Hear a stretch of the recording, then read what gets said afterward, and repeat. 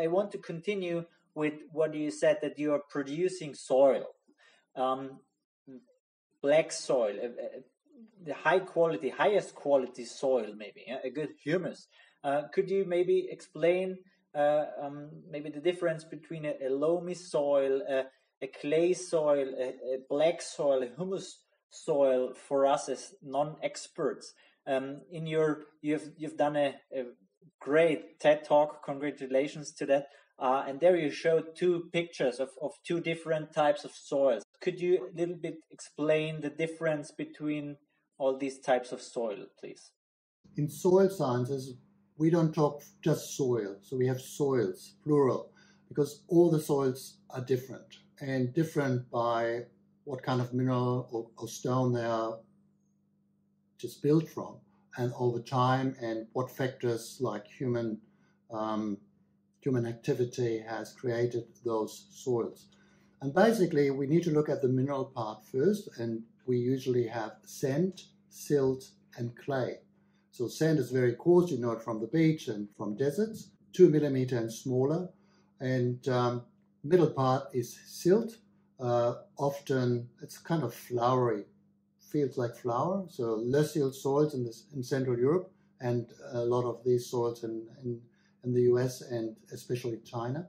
And then we have the clay particles, which are 2 micron, and they are so small they fit into your finger in the rills in here of your fingerprint.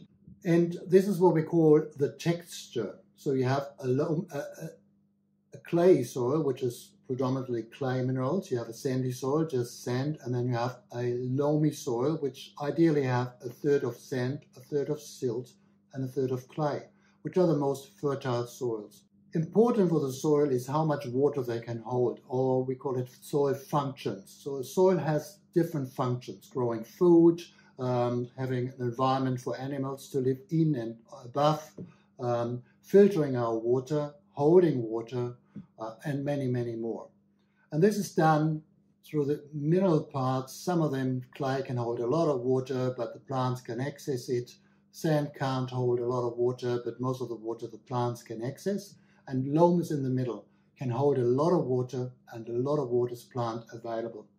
The second part in a soil are the organism, the organic matter. You don't have a soil without the biosphere. So we have the lithosphere, it's the mineral part. We have the biosphere.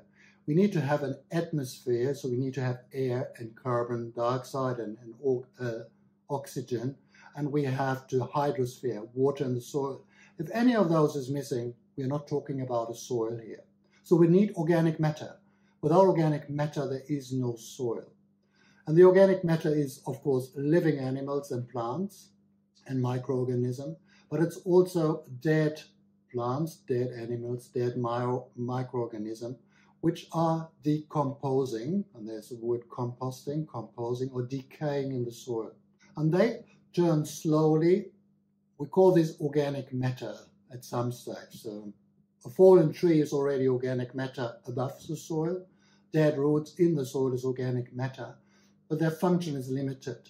As well, as soon as microorganisms, fungi, bacteria, and earthworms and others are decomposing this organic matter and mixing it into the soil with the mineral parts, we develop a humus. Humus is, as my soil professor, Professor Meyer said, it's, ladies and gentlemen, we're looking at the black part in the soil, the black box. And in those days, there was not much known about organic matter in the soil, humus. We all know it's important, but it's still very difficult to do tests and analysis and compare this organic matter.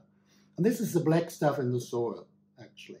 It's holding the moisture, it's feeding organism, it's the habitat for the soil organism, it's feeding the plants, and much, much more. So to improve soil fertility and soil functions, I'm focusing on getting organic matter up. If the organic matter is higher and we have a healthy soil life, we have fertile soils. And these soils can take care of themselves a lot. They don't need a lot of support in regards pest control or the others.